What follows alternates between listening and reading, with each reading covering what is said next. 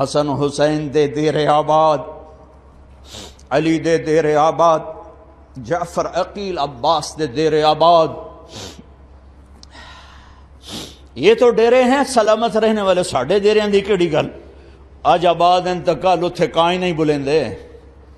میرے نبی کا نام ہمیشہ زندہ رہے گا، میرے نبی کا گھر ہمیشہ زندہ. جبھی تو حسین کو نیزے پہ چڑھایا گیا. یہ چھری سب سے پہلی گری اسماعیل پر، اللہ نے اسماعیل کو کھینچ کے نکال لیا. حضرت اسماعیل چھری کے نیچے آئے، اللہ نے نکال لیا، چھترا ڈال دیا. یہ چھری چلنے والی تھی حضرت عبداللہ میرے نبی کے باپ پر. اللہ تعالیٰ نے 100 اونٹ ذبح کروا کے عبداللہ کو نکال لیا. پھر جب آئی حسین کی باری تو پھر اس چھری نے چل کے دکھایا اور حسین نے سر کو نیزے پہ چڑھا کے دکھایا. پھر وہ اکیلا نہیں نیزے پر چڑھا، انہوں نے کہا عباس تو بھی آ، تیرا سر بھی نیزے پہ ہوگا.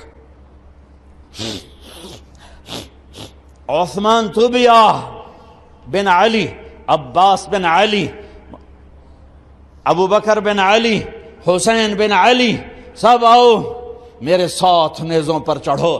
میرے بچوں آ جاؤ، علی اکبر آ جا، تو بھی نیزے پر چڑھ. حسن کے بیٹے قاسم آ، تو بھی نیزے پر چڑھ. عبداللہ تو بھی نیزے پر چڑھ. ابو بکر تو بھی نیزے پر چڑھ. مسلم بن عقیل کے بچوں عبد الرحمن عبداللہ آؤ نیزے پر چڑھو. آج ہم اپنے نانا کے دربار میں پہنچیں گے سروں کو لے کر، اپنے خون کی اور اپنے جسم کی بوٹیاں لے کر، اور ساری امت کو پیغام دیں گے کہ اللہ کو راضی کرتے ہوئے سر دھڑ کی بازی لگانا سستا سودا ہے. ارے تم پیسے پر بک گئے، 10 روپے پر ایمان بیچ دیا. ارے کیا کر دیا تم نے، کیا کر دیا؟ پیسوں کے پجاری بن گئے، عزت کے پجاری بن گئے، شہوتوں کے پجاری بن گئے. کیا کر رہے ہو؟ کدھر جا رہے ہو؟ کدھر جا رہے ہو؟ کون سی منزل ہے؟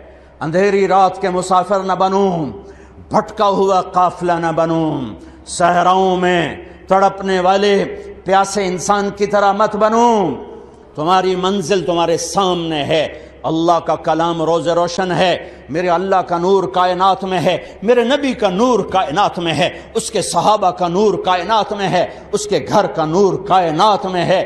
کیوں کھوپے چڑھا لے جے اکھیاں تے؟ بیلوں کی ہوتی تھی کاشت، کبھی کبھی اپنے باپ کے ساتھ وہ مجھے لے جاتے تو وہ بیل چل رہے ہوتے تھے، ان کے کھوپے چڑھے ہوتے تھے. کھوپے انیوا ٹوری رکھو، سوٹا ماری رکھو، ٹوری رکھو. ارے کھوپے اتارو، دنیا کی محبت کے یہ چشمے اتارو، حرص و ہوس کے چشمے اتارو، بغض نفرت کے چشمے اتارو، مال کی پرستش کے چشمے اتارو، شہوتوں کے چشمے اتارو، جھوٹی عزتوں کے چشمے اتارو، ان کرسیوں صدارتوں وزارتوں کے چشمے اتارو، ان عزتوں کے چشمے اتارو. میرے رب کی قسم اگر اللہ رسول ناراض ہے، ہر عزت ذلت ہے، ہر عروج زوال ہے، ہر جمال بربادی ہے، ہر بلندی پستی ہے، ہر کمال زوال ہے. اگر اللہ اس کا رسول راضی ہے تو چڑھ جا حسین کی طرح سولی پر، نیزے پر. تجھے مبارک، تجھے مبارک. تم مردہ یزید کو لان تان کرتے ہو اور زندہ یزیدوں کے پیچھے چلتے ہو. مردہ یزید پر لعنت اور زندہ یزید کو سلیوٹ سلام. یہ کون سی زندگی ہے؟ یہ کہاں کا ایمان ہے؟ یہ کہاں کی دوستی ہے؟ یہ کہاں کی محبت ہے؟ یہ کون سے دعوی محبت ہیں؟ 10 روپے پہ ایمان بیچ دیا. یہ کون سا اسلام ہے؟ یہ میرے نبی کے گھر کا اسلام تو بوٹیاں بوٹیاں کر دینا ہے.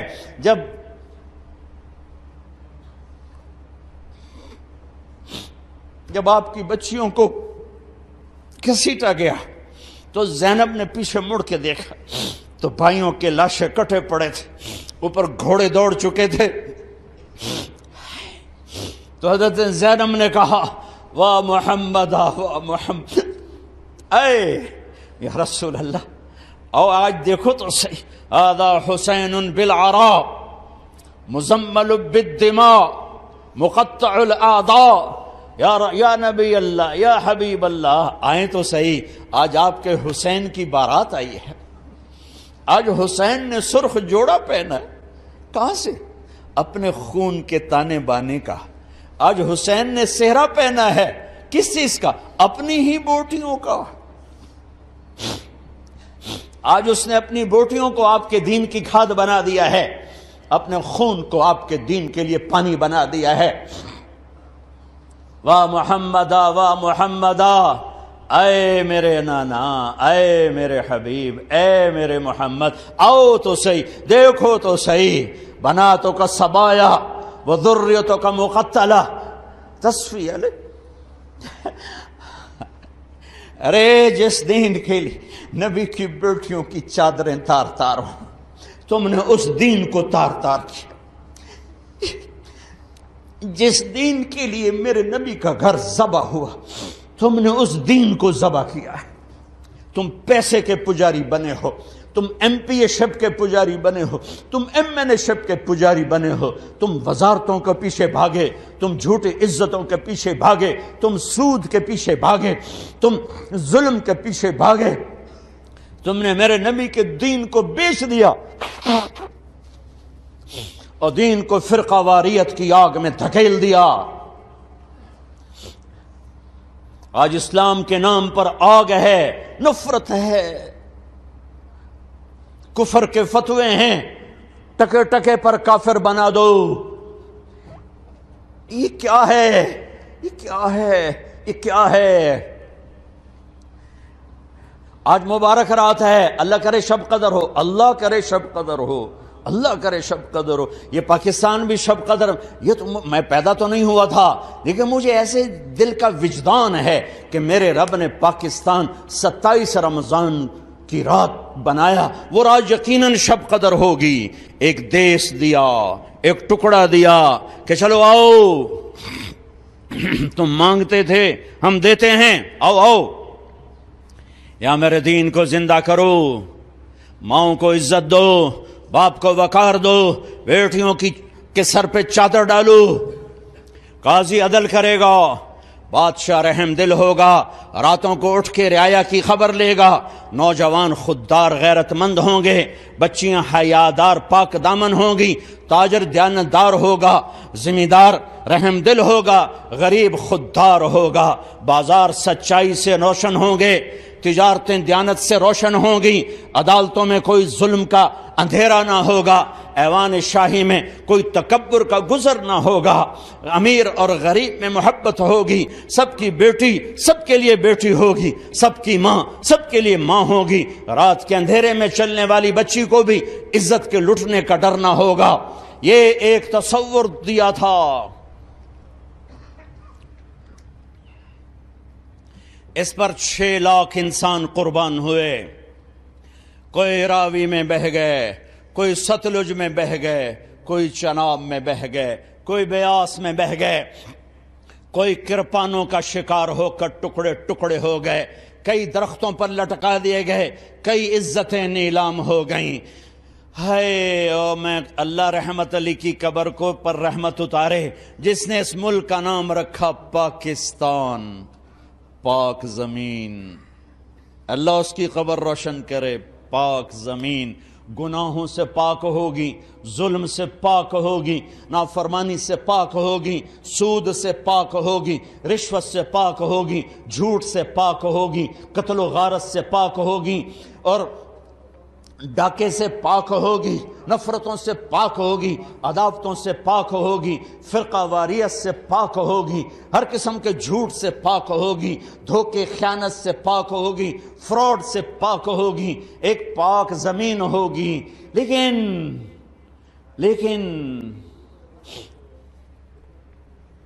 چمن میں تخت پر جس دم شہ گل کا تجمل تھا، ہزاروں بلبلیں تھی باغ میں ایک شور تھا غل تھا، کھلی جب آنکھ نرگس کی نہ تھا جز خار کچھ باقی، بتاتا باغباں رو رو یہاں غنچہ یہاں گل تھا، یہاں غنچہ یہاں گل تھا۔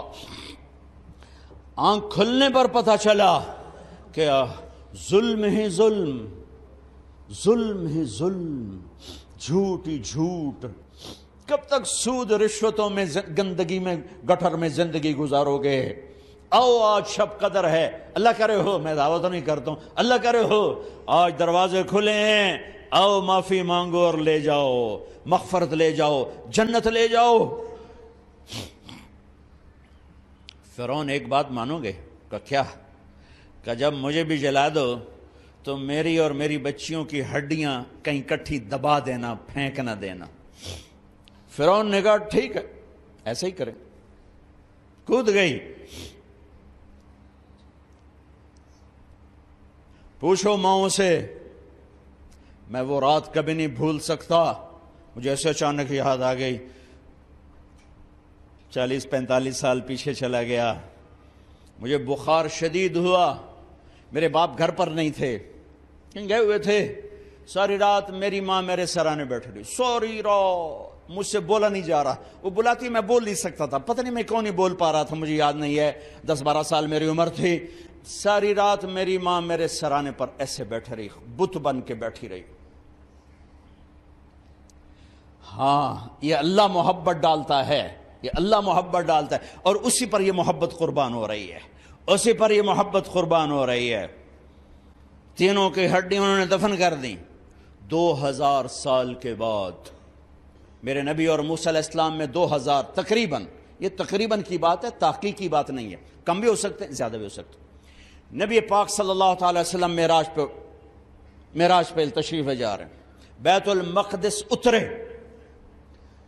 جب براق بیت المقدس کے اوپر آیا تو ادھر سے مصر قریب ہو جاتا ہے، تو آپ کو جنت کی خوشبو آئی۔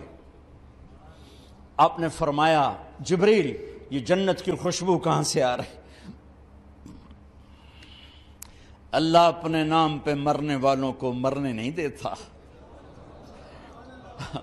پیسے پہ مرنے والے مر جاتے ہیں، عزتوں پہ مرنے والے مر جاتے ہیں، کرسیوں پہ مرنے والے مر جاتے ہیں، نوٹوں پر مرنے والے مر جاتے ہیں، جانوروں کی طرح مر جاتے ہیں۔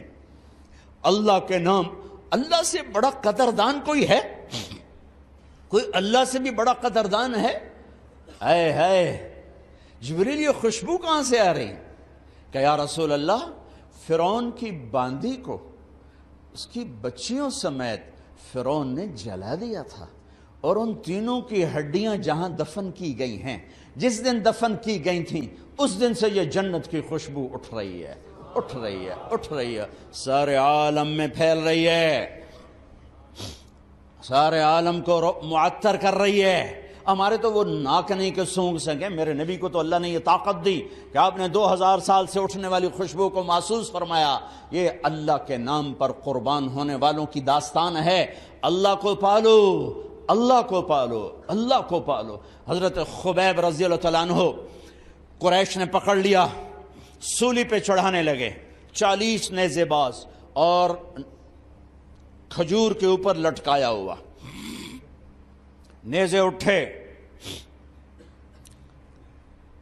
تو اس وقت میں شعر کہے وَقَدْ خَيَّرُونِ الْكُفْرَ وَالْمَوْتُ دُونَهُ وَقَدْ حَمَلَتْ عَيْنَايَ مِنْ غَيْرِ مَجْزَعِ وَمَا بِي حَذَارُ الْمَوْتِ إِنِّي لَمَيِّتٌ وَلَكِنْ حَذَارِي جَحْمُ نَارٍ مُلَفَّعِ وَلَسْتُ بِمُبْدٍ لِلْعَدُوِّ تَخَشُّعًا وَلَا جَزْعًا إِنِّي إِلَى اللَّهِ مَرْجِعِي فَذَا الْعَرْشِ صَبِّرْنِي عَلَى مَا يُرَادُ بِي فَقَدْ قَطَعُوا لَحْمِي وَقَدْ آسَمَتْ مَعِي۔ ارے شعر و شاعری سکون کے ساتھ ہوتی، ویسے نہیں ہوتی۔ 40 نیزے نظر آ رہے ہیں اور خبیب نیزے پر کہہ رہے ہیں، یہ کہہ رہے ہیں کہ اگر تم کافر بن جاؤ تو تیری جان بخشی کر دیں گے، اور میں کہہ رہا ہوں موت کو گلے لگانا کفر کو گلے لگانے سے زیادہ آسان ہے۔ اے میرے رب یہ میرے ٹکڑے ٹکڑے کرنے والے ہیں، ایک مجھے صبر دینا، ایک میرا حوصلہ نہ چھیننا، میں تیرے نام پہ مرنے لگا ہوں۔ جب وہ نیزے اٹھائے تو ان کا منہ تھا قبلے کی طرف، تو ابو سفیان کہنے لگے اوہ اس کا منہ قبلے سے ہٹاؤ، قبلے کی طرف پیٹھ کر دو، جیسے میری پیٹھ۔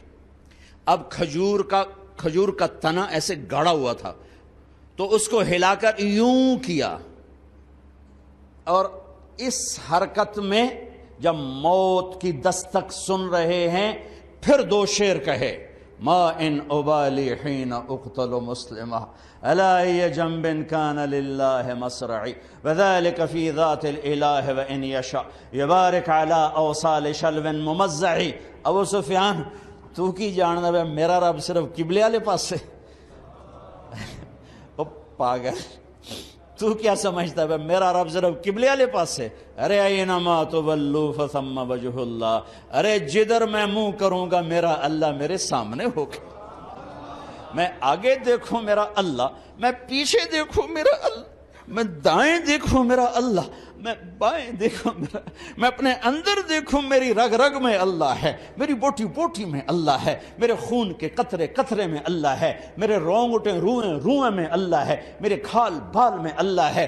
میرا اللہ پتوں میں اپنی قدرت دکھا رہا، ذرات میں اللہ اللہ، پہاڑوں کی چوٹیوں پہ اللہ اللہ، دریا کی موجوں میں اللہ اللہ، سمندر کے بلبلوں طغیانیوں میں اللہ اللہ، سورج کی ایک ایک شعاع میں اللہ اللہ، چاند کی ایک ایک کرن میں اللہ اللہ، تاروں کی جھلملاہٹ میں اللہ اللہ، اب پھیلے ہوئے آسمان کے وسعتوں میں اللہ اللہ، دھرتی پر، آکاش پر، صحراؤں پر، دریاؤں پر، میدانوں پر، پہاڑوں پر، جنگلوں میں اللہ ہی اللہ ہے. چل کر میرا منہ مشرق کی طرف، میرا اللہ سامنے، پھیر دے مغرب کی طرف، میرا اللہ سامنے، پھیر دے شمال کی طرف، میرا اللہ سامنے، پھیر دے جنوب کی طرف، میرا اللہ سامنے، کر دے زمین کی طرف، میرا اللہ سامنے کر.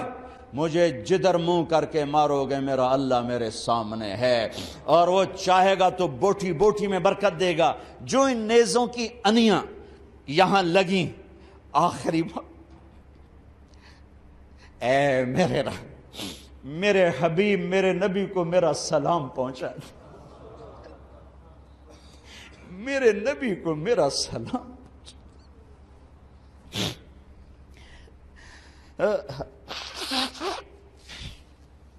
کبھی ہم بھی تم میں بھی چاہت، کبھی ہم بھی تم میں بھی راحت، کبھی ہم بھی تم بھی تھے آشنا، تمہیں یاد ہو کہ نہ یاد ہو. کبھی اللہ سے بڑی یاری ہوتی تھی.